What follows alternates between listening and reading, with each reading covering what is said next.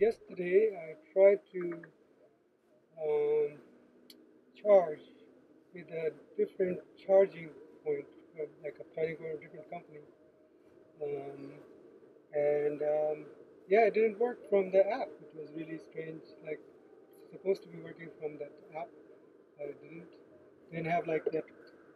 Doesn't have the card system either. It's from this company called Enology, and they are these fast chargers.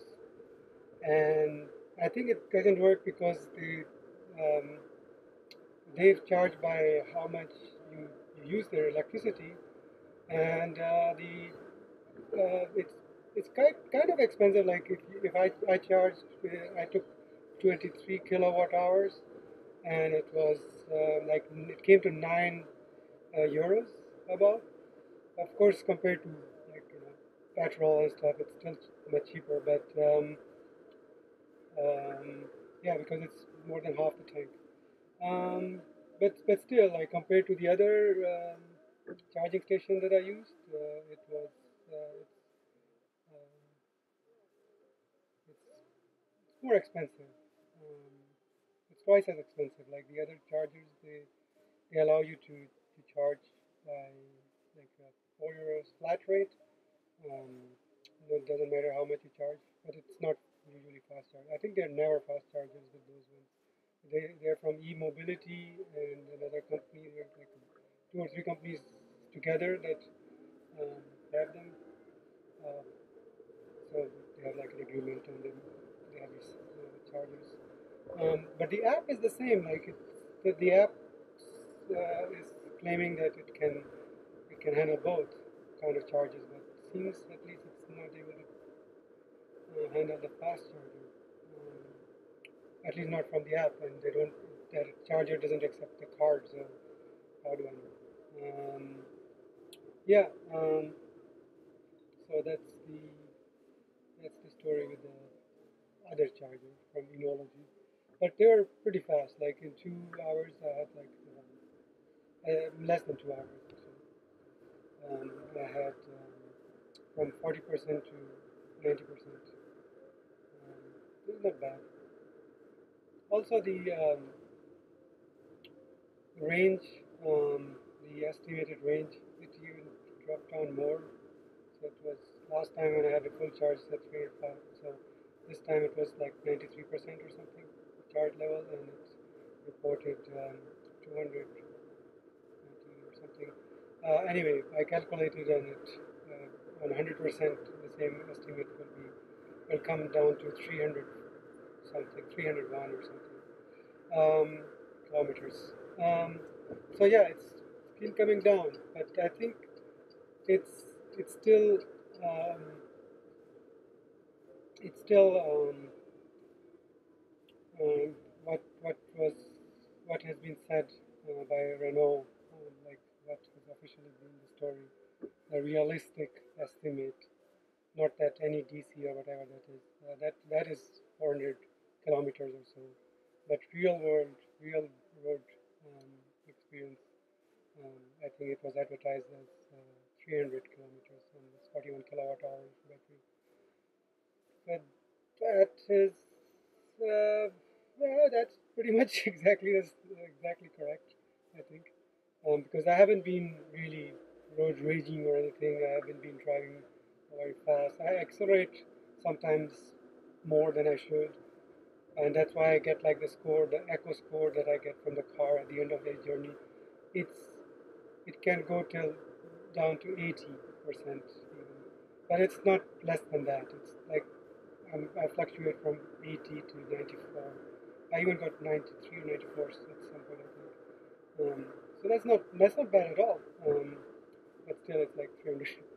Um, I wonder how much would it be if I drive really, really bad, or just drive on motorways only. I think it will go down really fast. Like the range will go to 250 or 240 even, maybe even less than that on a full charge. But yeah, it's an electric car that would expect. Also, I could keep the echo mode on, especially if I'm in the city roads with um, 50 kilometers per hour or less range, no, speed limit. I mean. So yeah, it's I guess that's what it's going to be.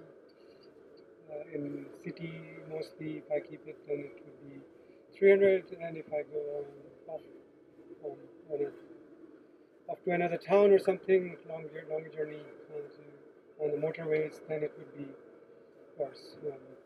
I would expect 240 at best, 250. Ahead, keep left. Um, I should have brought my sunglasses, but the sun is gone, but apparently not.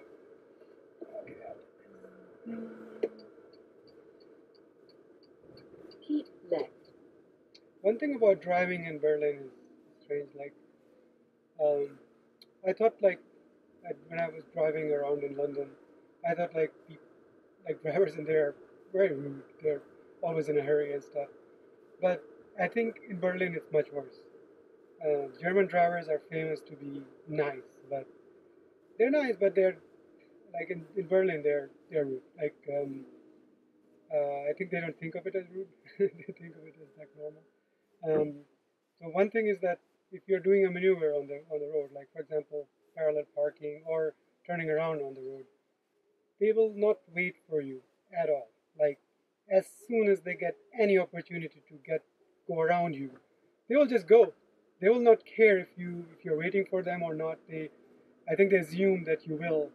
So there's no they won't wait for you, and that's like could be dangerous.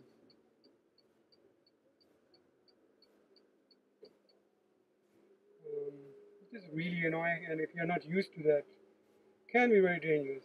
Before, I think it was more like before this car. I wasn't used to driving in Berlin. I came very close to hitting a car because they didn't wait for me. I was just about to turn on the left, which is similar to turning on the right in UK, because there's two lanes to think of. You look right, you look left, and then you go. And I looked left, and there was a guy coming, but he seemed to have been slowing down. He saw me coming on the road, so I assumed that he will be stopping for me because he was slowing down. And I looked on the right, and I was about to pull off, but uh, as soon as I pushed the accelerator, I saw him coming right in front of me, and I braked. Um, so yeah, it was very close call. Unfortunately, I did brake, so it's fine.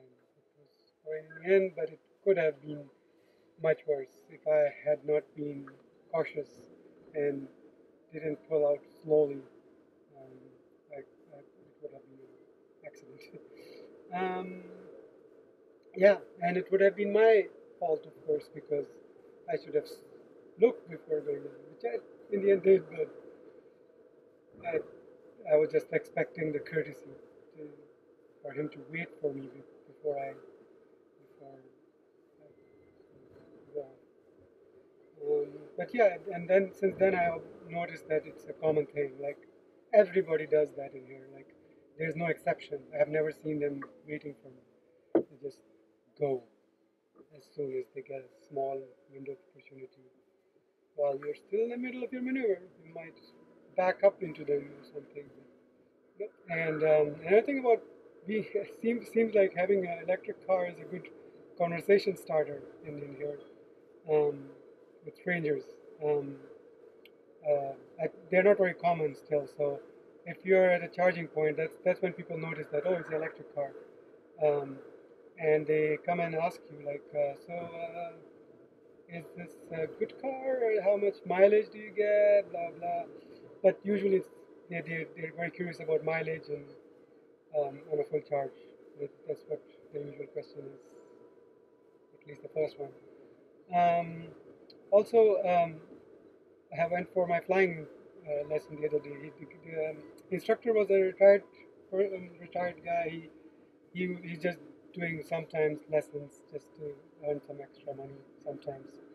Really nice guy, and he had a BMW, old one, but really good one. And I told him like I have an electric car, and his immediate reaction was like, yeah, that's they're good, but they're very dangerous. And I was like, why? And he's like, oh yeah, old people, they can't hear, and I think he was a bit um, concerned about himself as well, obviously. 'Cause, he's after retirement age. He said he retired long ago, so I think he's something like 75 at least or something. So yeah, I can understand his point of view, but I think nobody told him that electric cars nowadays have sound. And I told him, he first didn't understand what I meant. Like, then I told him again, and he was like, okay. Then he wanted to see the car. He was extremely curious, and then he wanted to hear the sound, the artificial sound in Zoe. And I was like, okay. So I took off, and while he was standing there, and just went around the block a bit, and yeah, I think he was in the end convinced that yeah, okay, they're not dangerous to pedestrians. They, they're coming. So yeah, that was funny. Left turn ahead. You have reached your destination. It is on your right.